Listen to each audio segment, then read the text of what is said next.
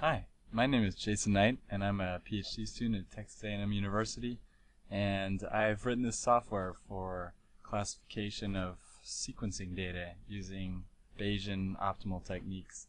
And I'm going to show you basically an overview of what the software is, how to get it, how to build it, an overview of the different folders, and a small example using some simulated data. So let's get started. So you can find the software here on GitHub at my page, and then it's called SAMCnet. There's a link to it from the paper. That's probably why you're here. And first of all, you can see the documentation down here, or at least some of it, and some steps to install it in a recent version of Ubuntu Linux. And if you're running on Windows, then you can probably get this working there too, but given how difficult it is to get all the different Python libraries up and running, then it's probably best to go and just install a virtual machine with Ubuntu, or just install Ubuntu in general anyway, because it's awesome. So the main gist of this is to install a bunch of the different libraries and Python services that are needed here, and then to get the code through through GitHub. So I already have the libraries installed, so let's just start by grabbing the source code for this repository here. So we download the repository, and here it says to initialize submodules, but we don't need to do that here because we're actually just using a small subset for the classification that doesn't need that. So let's go through here. So we have a new folder, SAMCnet, and as you can see, the folder structure is the same as what's shown here on the GitHub page. And basically, these are dependencies that aren't, again, necessary for classification. These are the experiment files that were actually used to generate the plots on the paper, the rna-seq optimal Bayesian classification paper. These are some things not needed for classification, and then this is actually where most of the source code is in here, and there's more than necessary because the classification actually only uses some of it, and then some tests, which is where our example is going to be. And this is the documentation. This is the build script configuration file, and then this is the actual build script itself. So to build it, you first configure using this build management tool called WAF, and it checks your system for all the different tools and libraries that you need. And if there's a red one that says no or could not find, then obviously go back to the GitHub page, install that, try to figure out what's going on there before moving forward. Then just WAF will build it, and it'll do it all in parallel. And right here, it's actually converting some of the Python files to C files, then compiling those into shared libraries to make it run faster through Python. And just ignore all these warnings here; they're not important. Okay, now we've got it built, and if we look here, we now have this new folder called Build. And if we go into Build, or even just look inside of it, you'll see here we're only building two shared objects. One for Metropolis Hastings MCMC, and one for the specific model that we're going to be using to fit to our data. And so let's say we have some data. For example, here I have in the test folder, you can find example data 0 and 1 and predict. And if we look at those, here in data 0 we just have 4 samples, with the samples being the rows, each one having 3 features, which in this case for rna-seq it's mostly genes, and so this would be the number of reads mapping onto gene 1, gene 2, gene 3. And if you want to name, if these have column names and row names, then that's fine too. It'll just be a little bit different how you read it in. And then class 1 is right here, You can see it also has 4, but they don't have to be the same. Here, let's add another one just to make things interesting and make it some changes here. Okay. And really, I've made up some numbers for these, but if you can see, the first column is higher in class 0, and here it's lower in class 1. So we'll use that here in our prediction. This is some data that we now have, and we are interested in knowing whether each of these samples comes from class 0 or class 1. And that one could come from one class, and this one could come from another, and so they're completely independent from each other as far as the prediction is concerned. And so once we have our data like this, we need a little driver program to read it in and then perform the classification. And if you look in example.py, then you can see here we have a little program that will read the data in and then do some MCMC fitting and then do some prediction.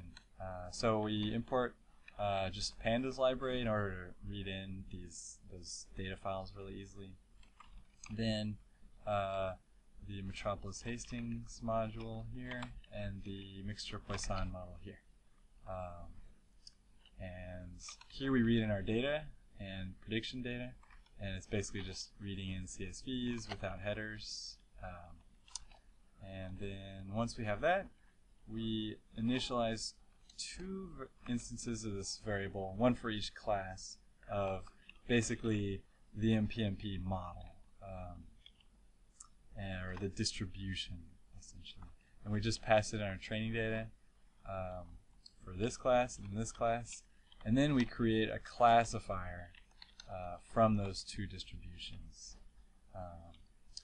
And then we create a Metropolis Hastings run instance, passing in the classifier that we want to train using MCMC, and then MCMC basically does a number of iterations, and we throw away the first 1,000 here, the burn-in iterations, and we only keep every 50th iteration because there's correlation between iterations, and so it's unnecessary to keep all of them. It doesn't hurt, it just saves space computationally and otherwise. And then we want to see things printing out since we're just showing a little demo here, so verbose equals true. And then once we've set up that Metropolis Hastings variable, then we can run do some MCMC sampling. Here we're doing 10,000. Then once we've sampled that, that's basically training the classifier. And so at this point we can use the classifier to predict what our predict samples would be here. And we have to pass in the Metropolis Hastings database in order for the classifier to know what training data it should be, and MCMC samples it should be using to make that prediction. And then we just close the database in order to close files and clean up after ourselves. So if we run this, I recommend go ahead and running it in IPython, which is a great Python interpreter. Then you can use a little magic command called run here to just say run tests example.py. And if we run that, then it tells us that, oh, okay. So actually, here it warns us that we're assuming the class conditional densities are equal, or sorry, not class conditional. The class marginal probabilities are equal, but we have training data sets that are not of equal size, which is fine, but it's something to keep in mind for a number of hard to explain but important reasons.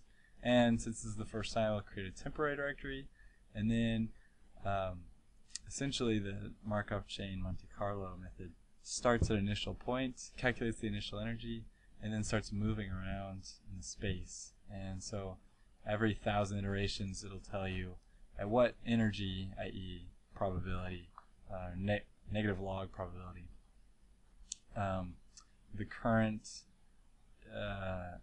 instantiation of the model variables is at, the best instance we've seen, and then it'll continue along there. And then we have here at the end, we had 3,000 moves, proposed moves accepted out of 10,000 total, which gives us 37%. Which this acceptance ratio is an important thing to keep your eye on when you're doing this yourself, because you want to have that number somewhere between roughly 15 and 40. There's actually, you can calculate optimal numbers, but only for small, kind of simple examples. So, in general, you just want it to be not really low or not really high, because really low means that you're basically not moving much. You're kind of stuck. You're trying to make too big of jumps usually around the space. And then too high means that you're wasting your jumps because you're being too safe. You're moving in real small increments and not exploring the rest of the space. And then here we printed out the predictions for those 3 samples that we don't know which class they came from. And if you look back here at the values, we have these 2 samples are low first columns, and this one's a high first column. And so it predicted 0s for the first 2 and 1s for the second one. So that's pretty much just what we'd expect. So in conclusion, this is a very brief overview, and I haven't covered anything like performance evaluation against other classifiers, but you can see an example of those in the exps folder if you want. There's also synthetic data generation that's possible here. There's a whole topic, actually subfield of MCMC, tuning diagnostics, and then there's implementing your own models. But all those will, based on user demand, we'll have to wait for later videos. So I hope you enjoyed it, and feel free to email me any questions. My email, I'll put it on the documentation if it's not there already. And thanks for watching.